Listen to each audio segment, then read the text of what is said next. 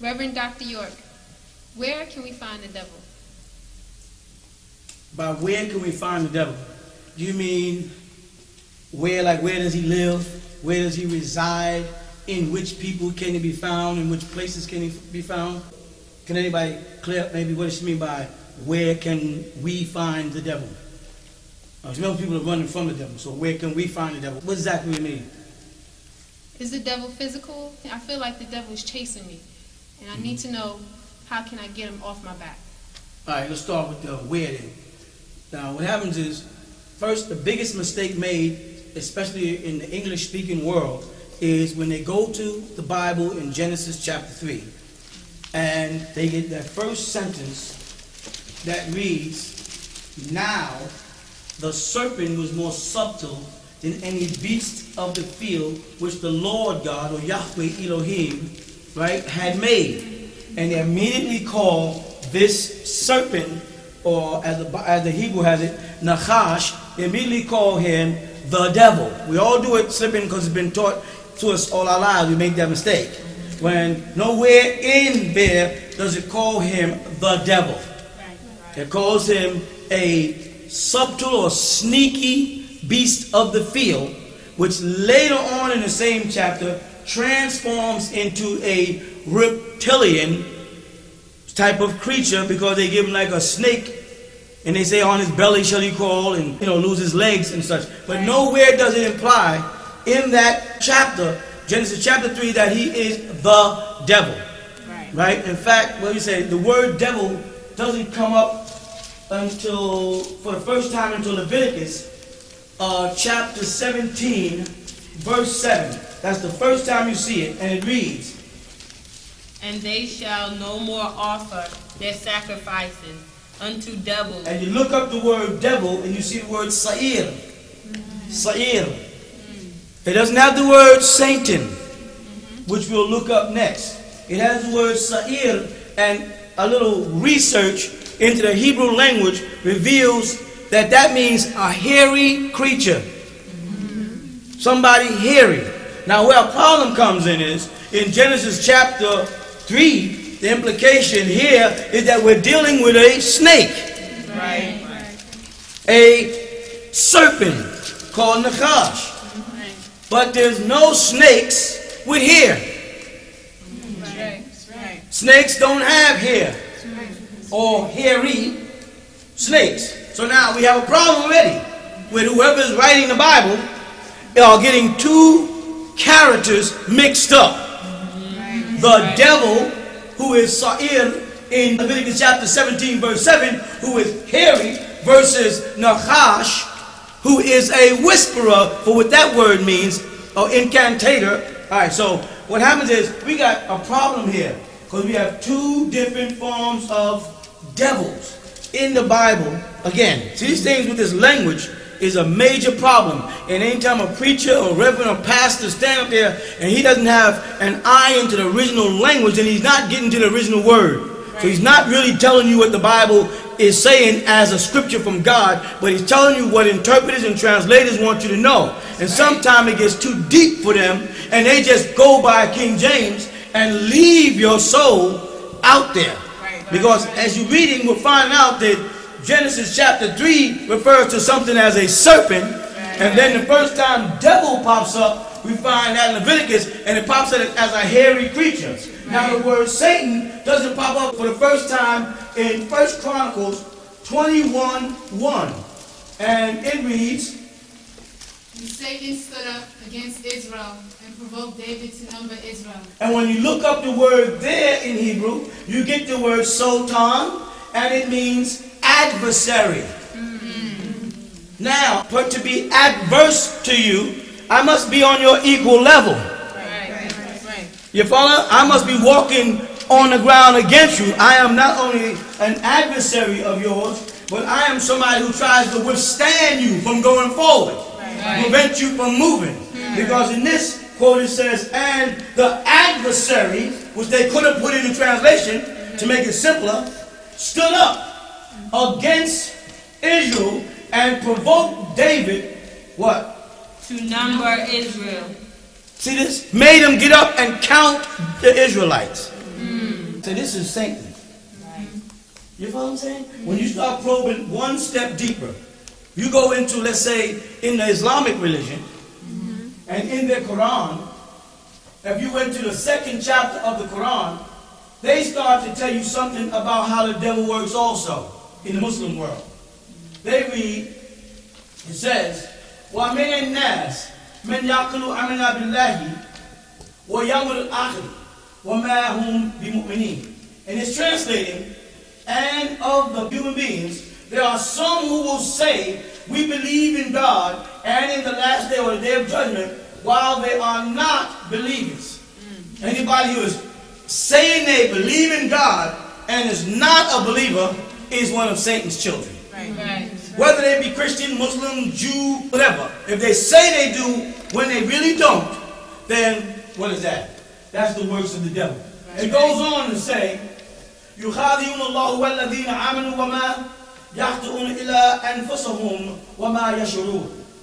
They intend to deceive God and those who believe, while they deceive not but themselves, but they perceive it not. You follow that? There's people out here who are pretending, as we read in Matthew 24 in another class. People who come out saying, I am Christ, and are going to deceive people. They are preachers walking around with the doctrine of Lucifer and acting like they're Christian ministers with ulterior motives like the wealth in your grandmother's pocketbook. That's right. That's right. The power, the money. And they're not really concerned with the word. If they were, they would have took the time to learn the language of the scripture, so they would be speaking in the language that Yeshua HaMashiach spoke. Right. Which you call, translated, Jesus the Messiah. They would take that seriously. Or they would jump to St. John chapter 1, verse 41, when they get there and they see that someone, it says, took the name Mashiach out and added in the name Christos. Took out the Hebrew and interpreted it as something other. Right then they would have said, wait a minute. Read that part. St. John chapter 1, verse 41. He first found his own brother Simon. Go ahead. And said unto him, We have found the Messiah, which is being interpreted the Christ. You see that?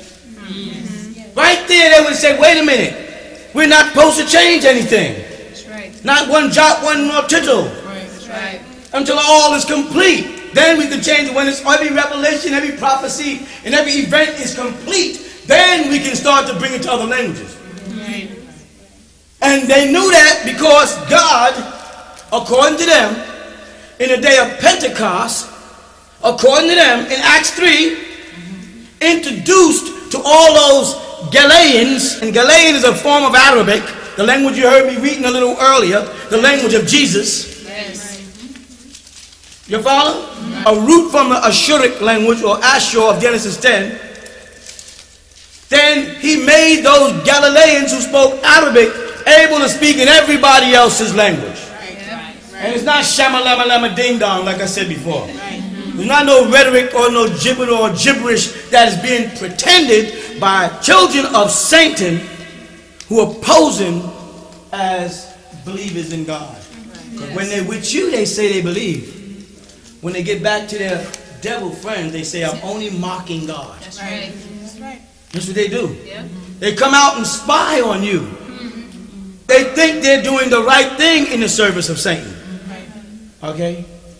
I'm saying in the service of Satan because when you get to Job, Satan becomes a man again. That's right.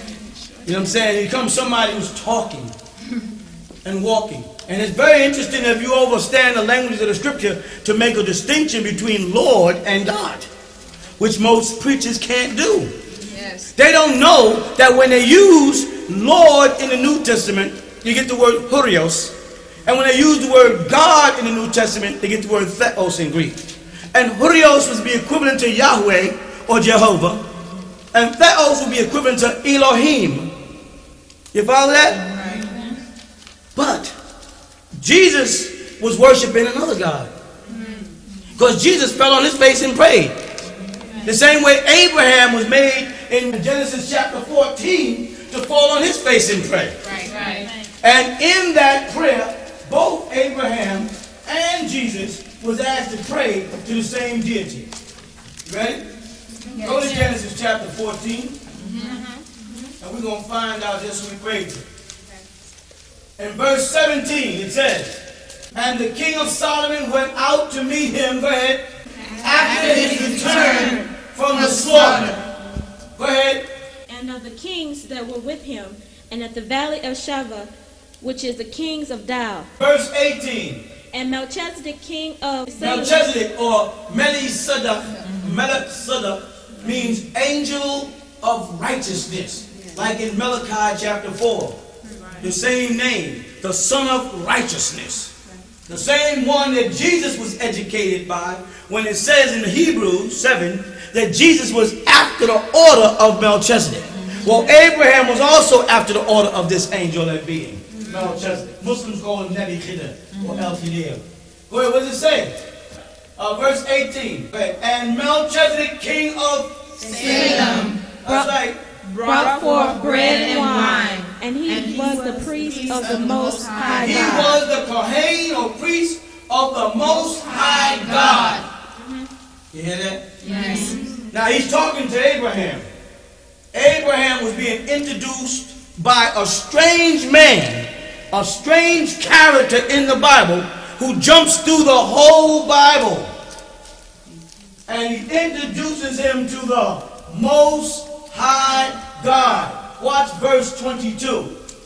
And Abraham said to the king of Sodom, I have lifted up mine hand unto the Lord, the Most High God. Is he possessor of the heaven and earth? See, he called him a Lord, or Yahweh, right? Right. But he said this Yahweh is the highest of all the Yahwehs, because he is the Ilion El, the Most High. Now in your translation, they only got Most High God once. You look in Hebrew, you say Ilion El. That's not the Allah of the Quran, you know. The Allah of the Quran is equivalent to the Elohim, which is began by the Alif letter. When the name Eliun began by the Ayin letter, a letter set in the back of the throat. Two different letters that sound similar. If you don't know the language, you won't know it. It's like saying Ali. Ali is the Most High. And one of the names of a Muslim God of Allah is called El-Aliyu, the highest. So Jesus, when he was on the cross, according to them, and also David in Psalms 22, when he was on the cross, according to them, said Eli, or Eli. He was using the Al, the Most High God. So many people have asked me on several occasions, if Jesus was God, then who was Jesus praying to? And the answer is quite simple. Like it says in Psalms 82:6. Is it not written in your law, I said to you, God? But all of you are the children of, if you look there in Hebrew, you're going to see Eliun. So Jesus was praying to the Heavenly Father, who's the Most High God, Eliun. The devil's not at war with Eliun. Who's he at war with? He's at war with the Jehovahs, the Yahwehs. And just like there's more than one Jehovah in the Bible, there's more than one Satan in the Bible. There's more than one devil and more than one kind of devil. You're getting devil and devilishment and evil confused. Yes. You follow? Anybody can commit an act of devilishment. And while doing that, they are acting on the part of the devil. Anybody can do an act of evil. You know the funniest thing about the Bible is? Evil is introduced to you in Genesis chapter 3. The first place you see evil is in Genesis chapter 3. You know what it comes out to be? A tree. A tree, not a person. The first evil thing to be man to be confronted with was a tree. So how did evil become a person? Because they called it a tree of knowledge of good and evil. With too much knowledge, you can become evil. With too little bit of knowledge, you can become evil. Right. And you'll start acting like the devil. Ignorance can do that. A lot of preachers are so busy trying to get your grandmother's money until they don't know their scripture, and they start becoming evil. And they start rhetoric and knowledge that they don't have. You see that? Check it, the first place in the Bible. Now we have a quote to look at for something else. Satan was talking about. Right. We can find two Satans if we look at Mark 3:23 and Matthew 12:26. You'll find two Satans there. Matthew 12:26. Let's do Mark 3:23. And he called them unto him and said unto them in parables, how can Satan cast out Satan? See that? Yes. They've made two Satans there. How can Satan himself cast out his own? Go to the other one. Matthews 12:26. Go ahead. And Satan cast out Satan. He is divided against himself. How shall then his kingdom stand? You know how? Because Psalms 106:37 tells you. This is the answer to your question that you initially asked. Where's the devil? Psalms 106 verse 37. Read it. Yea, they sacrifice their sons and their daughters unto the devils. You see? Your children, you offer them to devils. You have identified the devil as a form of information, or the information age even, a culture, a way of life contrary to the law of God. If it doesn't go with the law of God, then it's the law of the devil. If it's not God's kingdom, then it's the devil's kingdom.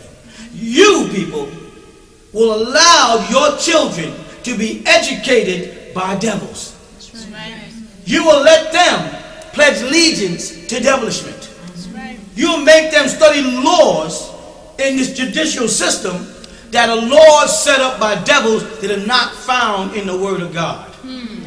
You allow them to listen to music and dress to be seductive. You allow them to become the devil. You are sacrificing your children to the devil when you send your children out there in the world. That's right.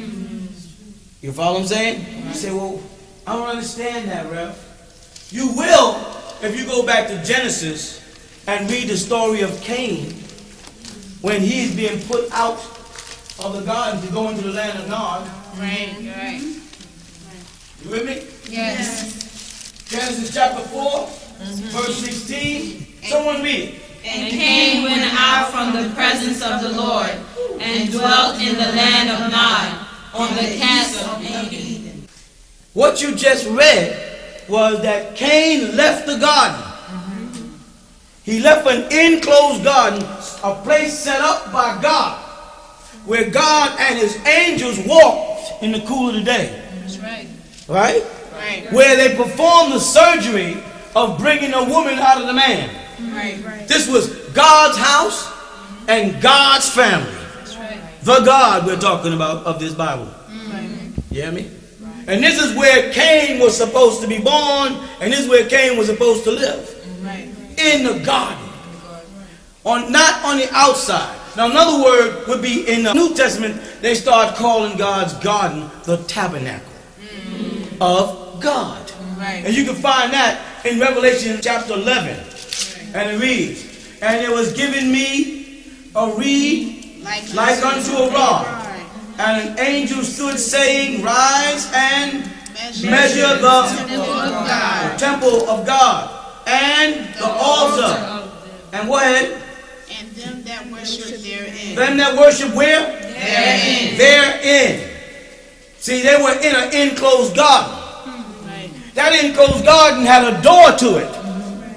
Because that door is mentioned also in Genesis when dealing with Cain, saying that the devil is squatting down, or rabat, squatting down, waiting for you to go through that door. And had cherubims placed on the doorway. So it was like a house or a compound, as many people call it. That's right. A place where people lived on the inside and was gated in. You know why? If it wasn't gated in, there'd be no reason for a door. If there was only 2 cherubims placed on one end to watch it, then there was no gates, then they could have walked out any other direction. That's right. That was a home. That was the habitat that God created for his creatures, to stay in there and live amongst theirs. And he looked at going outside as something bad. That's right. Right? Now we're back to Nod again. It says in 4:16, go ahead. And Cain went out from the presence of the Lord and dwelt in the land of Nod. Now let's go back and see what Cain says in 15. And the Lord said unto him, Therefore, whosoever slayeth Cain, whoever kills you, Cain, this is 15. This is before you went out of the house. You go outside the temple or the tabernacle of God, death is waiting for you out there. God must know this. That's right. And who else knew it? Cain knew it. Let's go back to 14. behold, thou hast driven me out this day from the face of the earth, and from thy face shall I be hid, and I shall be a fugitive and a vagabond And in the think about earth. it. If you look up fugitive and vagabond, you're going to find Nod. He's saying it before he got there. So he knew about the city before he got there. But he was only supposed to be educated in the garden. He only had the knowledge that God gave to Adam and Eve and Abel. Only supposed to be 3 people here on the planet left. Abel's dead. There should only be an Adam, an Eve, and a Cain. But Cain over here is talking about a land, another land where people lived. But he was in an enclosed garden. God had set up a suburban for him. A habitat, a house. And stay in with gates. And it had guards on the gate. That's not illegal. That's God's law. That's right. To have angels at the gate of your habitat to keep evil from coming in. It ain't to keep good in. Good can walk through the door. It's to try to keep people who are evil with evil intent. Because when they forced down the door, they came into y'all's land and they caused nothing but establishment for 3.5 years. That's right. A devil did it. That's what he's telling you. Go ahead, let's see now. He says, a vagabond In the earth. In the earth. in the earth. Once he gets out of the garden, he is going to become a Nodite. Ain't that what it has in Hebrew? Yes. And the word Nud means a vagabond, a stranger, a drifter. We'll talk about that in a minute. Talk to me. Go back to verse 13 and see. And Cain said unto the Lord, my punishment is greater than I can bear. Oh. Now go back to verse 12. When thou touchest the ground, it shall not henceforth yield unto thee You her ain't going to have no easy life no more, buddy. No. Now you're going to have to go out there and get a job and work. The church ain't going to take care of you no more. You go out there and have to get a 9 to 5. Pay your own car notes.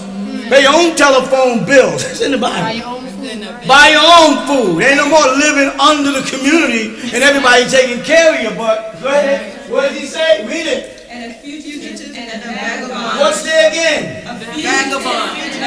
A Nodite. He knew. God knew about Nod. Cain knew about Nod. Adam knew about the land of Nod. Eve knew about the land of Nod. And Cain knew that the people in the land of Nod were all drifters. They were vagabonds. They were wanderers. Nobody really lived there. The land was not named after a person. It was named because wanderers went there. Let's see. Las Vegas. A city. Let's take New York City. Everybody came out of places in Georgia, North Carolina, South Carolina, and they move into these cities where all strangers are there. Because nobody can tell them what to do. They feel free. They just want to be liberated. They go about doing what they want to do. Even though God tells you like he told Cain, all you got to do is the right thing and everything will be okay. Right. No, I don't want to do that. I don't want to stay home no more. I don't want to live down south here no more. I want to go up to the big city. I want to go to Las Vegas. I want to go to South Beach, Florida. I want to go to all the places where strangers gather. That's right. You hear me? Think about it. Read what happens. What happens? Go ahead. And Cain said unto the Lord, my punishment is greater than I can bear. Don't put me out. Please. Don't send me out there. This is too great of a punishment for killing somebody. You killed your own flesh and blood. That's right. You killed your own brother. And you think the punishment is too great? You know why? Because as a killer, he understood murder. That's right. Read the Bible and see if he doesn't. Go ahead. Behold, thou hast driven me out this day from the face of the earth, and from thy face shall I be hid. He's going somewhere where God does not show up. Right. You understand? Go ahead. And I shall be a fugitive and a vagabond Tell in him the where he's earth. going to go. Go ahead. And it shall come to pass that everyone that findeth me shall slay me. What does slay me? Kill. What did he do to his brother? Kill. He knew where he was going. That's right. You see?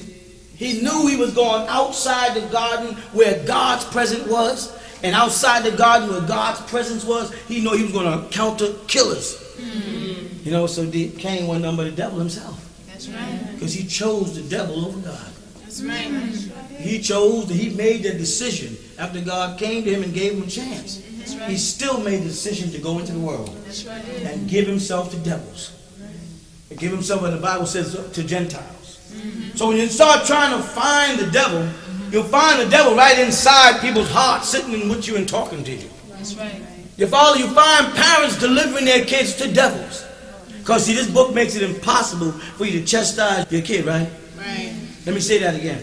This Bible makes it impossible for you to chastise your kids, right? No. Wrong. But the laws of the devil makes it impossible for you to chastise your kid. And it says if you don't chastise your kid, spare the rod, you Spoil the If child. you don't raise a child right, then they're going to depart from you. That's right. Right? Right. Don't they? Depart from you. Say it.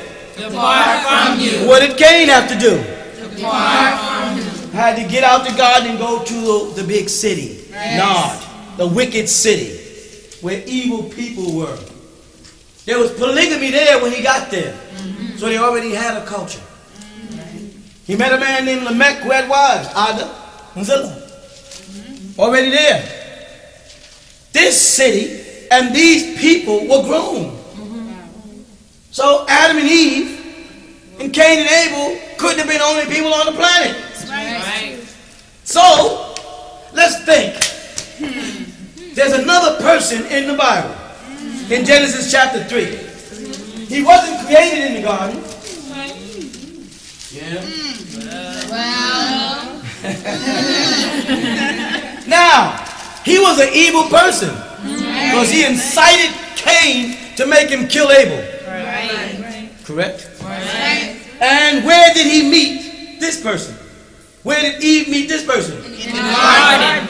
Subtle, sneaky. He snuck in the garden. Where is he from? The land of Nod. That's where Nachash, or the serpent people, are from. The land of Nod. But they got to come back in here with y'all to pull you out. That's right. See? They got to come on the land and visit you and pretend that the lights are brighter in Nard. That's right. To make you want to go out there where you are risking your life. That's right. If your son is gone, all you got to do is find out who came back for the sole purpose of getting him. Right.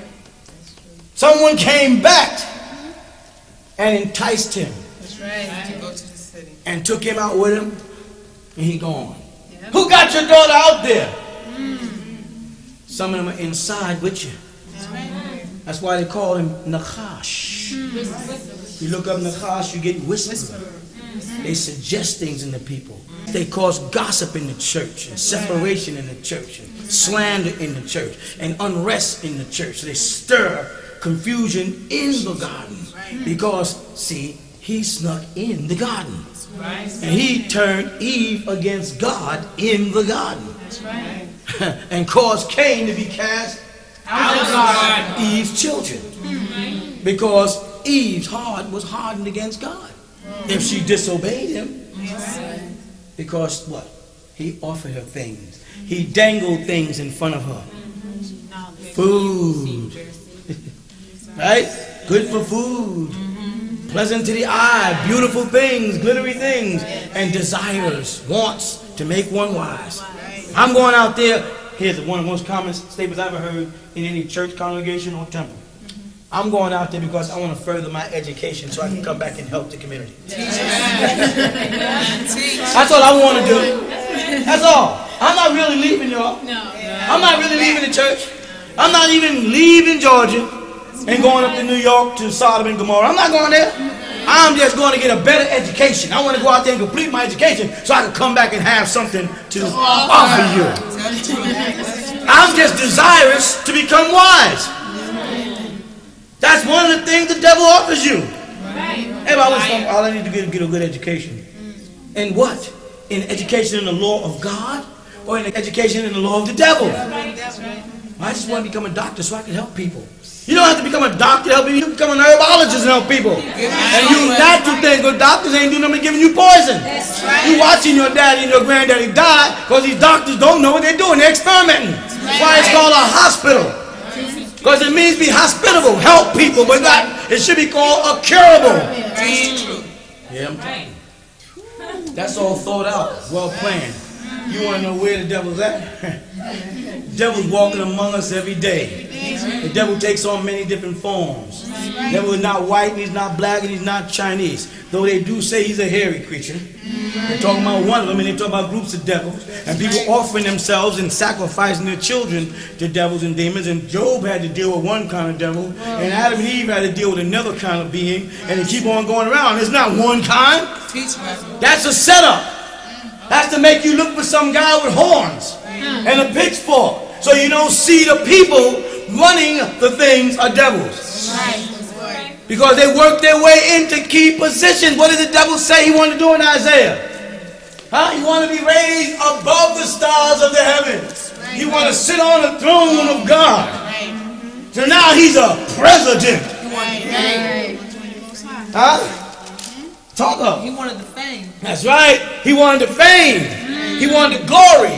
He wanted the power. Now he's a king. Now he's a sultan. Now he's a czar. And he's ruling millions of people's lives and telling men, get weapons and violate God's commandment in Exodus, thou shalt not kill. Go to war and fight under the God of war. One of their old gods that they worshipped. You hear me? What's the purpose? That's it. The purpose is to implant the devil's seed inside you. Make you lust after them physically. Make you lust after the things they have. Make you want to look like them. That's what Jesus Christ's revelation through John, the divine, reveals to us in chapter 13. That people who are living in the image of the beast. Someone tell you to look like an African. I ain't no African. You know what I'm saying? I ain't no African. You only feel pretty when you got hair hanging all over your face. Things that are not natural to you. That's right. So in whose image are you living? Your beauty you see as other than your own. That's all part of the trick. That's right. You know what I'm saying? So you're looking for the devil. Let's find some quotes in the Bible that tells us about it. One quote we're going to look at is Genesis chapter 3 verse 15. And I love that. I use it a lot. You know why? Because it clearly says the devil has children. Jesus knew that. You know why?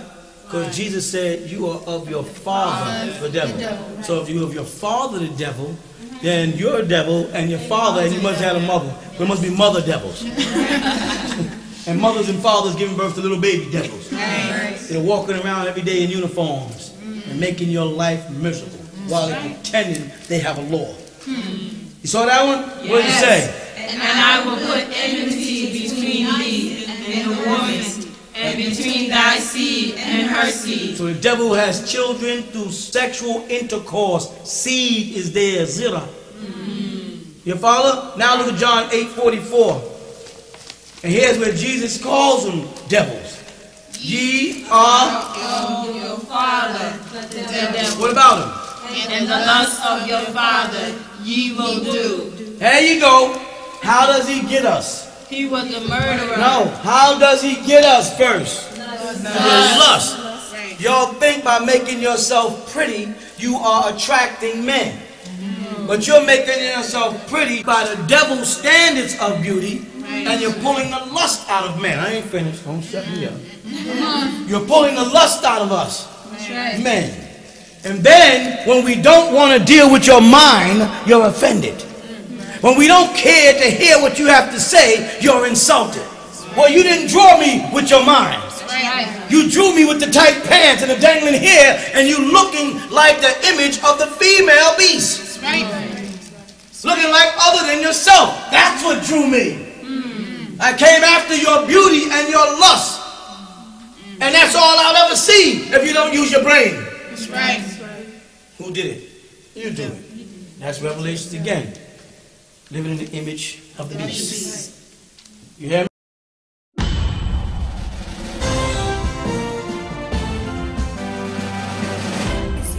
I motivate them niggas out here in these streets. Sell them high because I got them for the cheap. Street and popular cause everybody know me.